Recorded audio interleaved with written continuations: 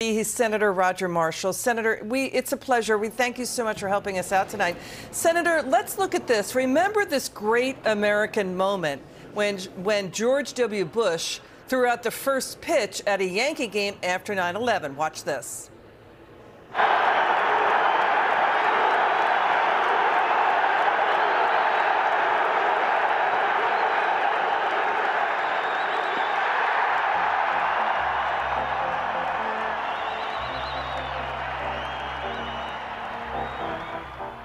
Wow, and Senator, he threw a strike. Remember that? That was a convening, unifying moment. But now the Biden White House is explaining why Biden is not in New York City, saying that 22 years after Pearl Harbor, U.S. president still not going to visit Hawaii. I mean, 9/11 families say this is the opposite of never forget. Senator, what do you think? Well, Liz, I think that a short fuel stop on the way home from a very unsuccessful, embarrassing trip abroad is not the way to celebrate 9/11. I think most of us remember that it was 8:46 a.m. this morning when that first tower went down and was struck by a terrorist.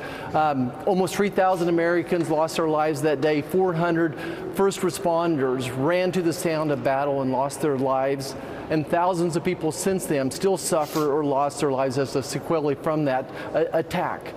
So I think this is totally inappropriate. It shows us how out of touch this current president is. It's a very sad moment, and I just want to stop myself and offer my condolences to all those folks that lost loved ones at 9/11 and let them know that we're still with you. Yeah, you know, we've not forgotten. Senator, my family, they don't like it when I bring this up, but we lost a family member in 9/11. My sister's brother-in-law was a fireman, and Chuck died at 9/11. So we had dozens of people in our hometown die in 9/11.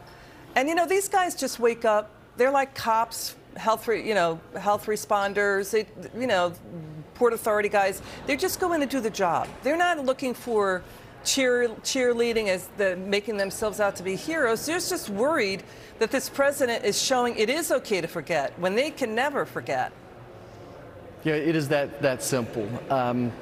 Again, I think I remember that morning myself. I was talking to a family after doing a surgery. I was in a surgery post-op area, and I saw on the screen this plane crashing into a tower. And I thought, oh my gosh, what type of movie is this? And then minutes later, the second crash into the building as well. So we need to stop and remember these folks. And I don't know about you, but I don't think the war on terror is over with. There's nothing to stop and forget about yet. I think this war is going to be going on for several years. We need to honor our fallen always, and think about, if nothing else, just for the kids that were children then but are grown adults. We need to just pause and remember that their parents maybe gave their life running towards that sound of the battle, as well as the other 3,000. And Senator, you know what George W. Bush showed, what people wanted was September 12th, when the nation came together as one, setting aside party affiliations. They don't want never forget to turn into never mind.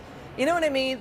And they don't even want to be applauded as heroes. I'm very close with a firehouse that lost 15 firemen. They say we're just doing our jobs, but they don't understand. They're confused, Senator. We got to move on to this. Let's move on to Press Secretary Karine Jean-Pierre cutting off President Biden's microphone. He lost his way during a rambling press conference in Vietnam. You're going to hear that. You're going to also hear David Axelrod weighing in.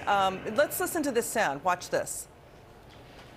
I think this is in Joe Biden's hands, and he has to decide whether he can complete this task and win this election and prevent what many people fear would be a disaster for the country.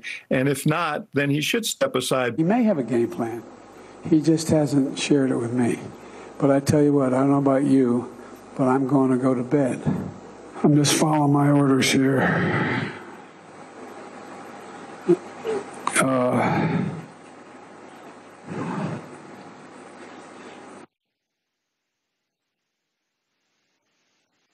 Staff, is there anybody haven't spoken to? No, I ain't calling on you. I'm calling on, I said there are 5 questions. Out of fossil fuels, it won't be possible to reach the goals of the Paris Agreement. There was no agreement at the G20 on fossil fuels. How concerned are you about this lack of consensus? We talked about making sure that the third world, the Southern Hemisphere had access to change it, had access. It wasn't confrontational at all. You can look me straight. Thank you, everybody. This ends the press conference. Thanks, everyone. Thank you. Thank you. Senator, he gets cut off. You know, this is the leader of the free world. We're supposed to be showing power and strength. I mean, The Hill is reporting top Democrat Party officials, top Senate Democrats are worried. Polls are going in the wrong direction for Biden. When you saw this, what was your reaction? God, I was thinking of Chris Berman saying, rumbling, fumbling, stumbling. This is an embarrassment that this president is not fit to lead. We've all seen his mental and physical decline, his lapses, and we know that he does not have the physical strength or stamina, the mental acuity to be able to be president of the United States. This is the toughest job in the world. Even a person that's physically fit needs all their wits about him. This is why his numbers are falling. This is why probably 60% of Americans don't think he's doing a good job. 70% of Americans are upset about the economy. We've just watched the demise of this nation under the lack of leadership from Joe Biden, whether it's inflation, an open border, the escape from Afghanistan, his attack on our freedoms as well. So I think that they should be running from him as fast as they can. Got it. Senator Marshall, again, thanks for your insights and helping us out tonight.